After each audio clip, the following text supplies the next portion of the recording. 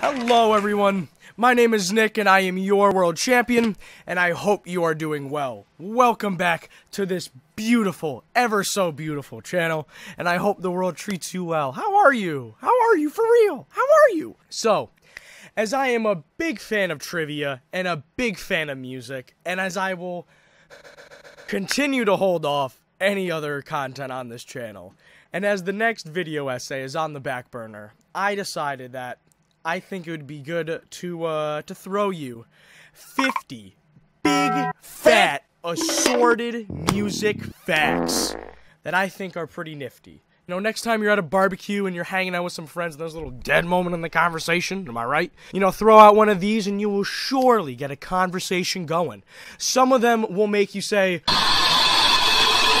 and other ones will make you say, no way, I call bullshit on that one. So, without further ado, 50 fucking facts about music you didn't know until now. Or, like, somehow... What if you did? What if you knew everything on this list? That would be... What? Joyner Lucas intentionally opened up his music video for I'm Not Racist with a white guy wearing a Make America Great Again hat, knowing that a good majority of the people weren't going to know what he looked like and what his voice sounded like. As soon as the video opens, immediately it's offensive. Immediately. Offensive to everybody because you don't know my voice, because you've never heard me before. You're going to think that this guy, and I think that's where the shock factor comes into play. Like, who is this motherfucker sitting here saying this shit, you know? And I knew that when writing. MF Doom would send out rappers to take his place for his set. Wearing the mask, the artists were dubbed as Doombots. Though fans found out, and some of them notably wanted refunds, other ones, just as many of them, felt like it was a good idea, and it's exactly what a supervillain would have done. I wholeheartedly agree with the idea that he should have done it. I thought it was sick. Redfoo, who you might know as one half of the duo of LMFAO, most notably would be known for that party rock anthem and Sexy and I Know It, believe it or not, has a co-write on Kendrick Lamar's King Kunta. Nirvana never once had a #1 single, yet they had 2 #1 albums. You know Joji produced Slow Dancing in the Dark on GarageBand? Prince played 27 different instruments on his debut album, For You. The Rolling Stones became the first ever major international rock band to play in Cuba. They did it with over 100,000 people watching, and admission was free. It took place in 2016, the 54th year the band has been together. Grimes ate only spaghetti for over 2 years. Lorde came up with the name of her single, Royals, when she was looking through the National Geographic magazine and saw a photo of third baseman George Brett signing baseballs. From there, it took its place, and she wrote the song within 30 minutes. The Beatles would masturbate together all in a circle. Jimi Hendrix, Aretha Franklin, Elvis Presley, all of the Beatles, and Taylor Swift never knew how to read music. It took Kendrick Lamar 1 year to write Sing About Me, I'm Dying of Thirst. Let's get comfortable, you know? Let's fucking relax. Get yourself a fucking Truly lemonade. Let's just fucking relax, man. You know, I bet you didn't know this. Freddie Mercury recorded Bohemian Rhapsody. Sorry, how much Freddie Mercury recorded Bohemian Rhapsody on the exact same piano Paul McCartney played Hey Jude on.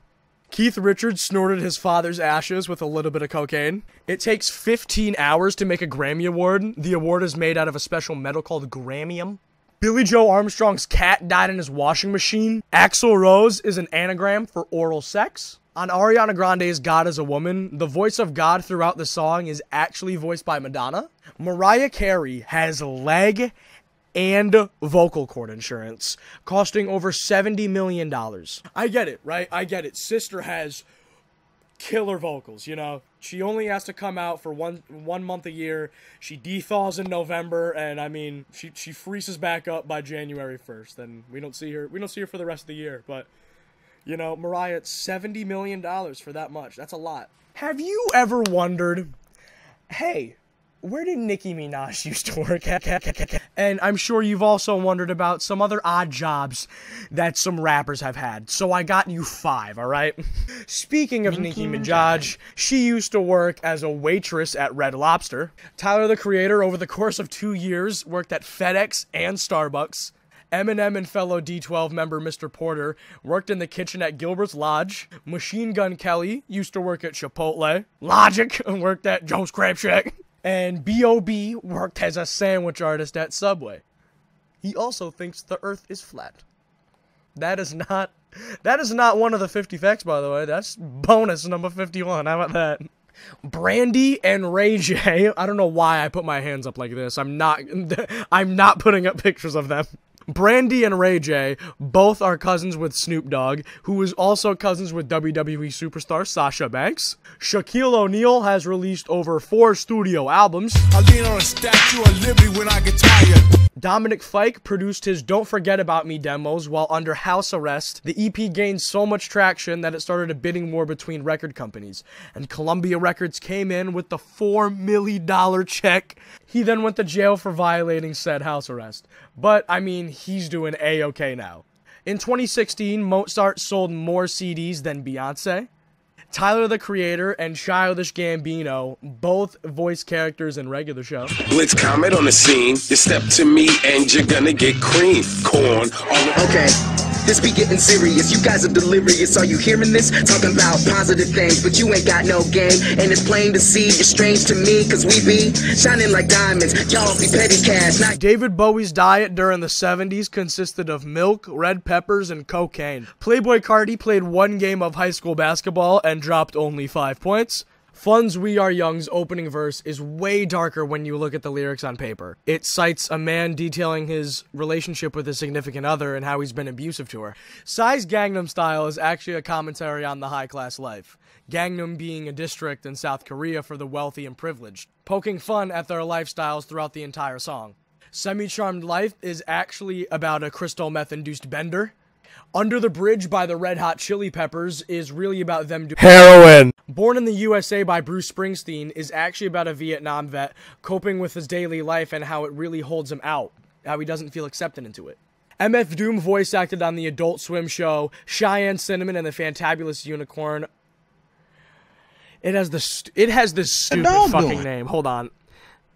Cheyenne Cinnamon and the Fantabulous Unicorn of Sugartown Candy Fudge. I've never watched the show, and yeah, you can assume it probably went 1 season. Kevin Abstract started Brockhampton on the Kanye to the fan forum. Over 30 different people joined the forum, and the only man that stays in the group since then is one of their producers, Jabari Manoir.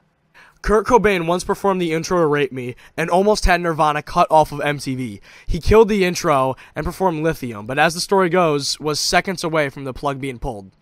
Johnny Cash was the first American to learn about Joseph Stalin's death. He was monitoring the Soviet Morse code and relayed the info to everyone else.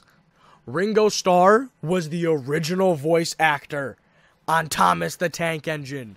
That was my shit, but in the UK one, not in the US one. Eminem thought he had no chance during the 2003 Oscars, so he stayed home watching cartoons with Haley. He won the Oscar, but fell asleep watching cartoons with Haley. Composer John Cage made this song called 433. It's this song that consists of only silence. Like, it's just like the room noise, because like pure silence isn't really a thing. The rapper Viper released 347 albums in 1 year. Allegedly, T-Pain's Buy You a Drank was written after T-Pain and a stranger were chatting it up for the night, and the stranger told T-Pain he was going to kill himself, and thus T-Pain bought him a drink, and that's where apparently the song could come from, but I don't know that for sure. It also, I mean, yeah, it's just like a club banger, and he made it for the club people. It's also probably just that. Anthony Hopkins, a.k.a. Top Dog, once attempted to rob a chicken joint that Kendrick Lamar's father worked at. Top Dog spared his life, and that's the same Top Dog that went on to found Top Dog Entertainment, the same record label Kendrick Lamar is signed to. All of this, if you want to hear it, is on Kendrick Lamar's Duckworth. MC Hammer once had $30 million in his bank account. He then bought a $1 million house and 19 racehorses, and after all of that, filed for bankruptcy. Jay-Z was once the owner of the Brooklyn Nets NBA basketball team. And lastly, Kanye West didn't produce Devil in a New Dress. It was produced by Bink and Classic Mike Dean. And believe it or not, 1 year before it, the beat was used in a beat battle and lost. You can find the video on YouTube. So, folks, I hope you enjoyed this one. I hope I was able to make you say, whoa, what now? That's crazy, dude. And I hope for those of you that have dead moments in the conversation, you throw out one of these, all right? I'm looking out for you guys. All right, y'all. Have a nice night. I'll see you later. I lean on a statue of liberty when I get tired. Then I punch her in the stomach, I don't give a heck. Hey, yo, why you booger hooker like that? Joe should be on my neck. Springsteen. Springsteen. Oopsie.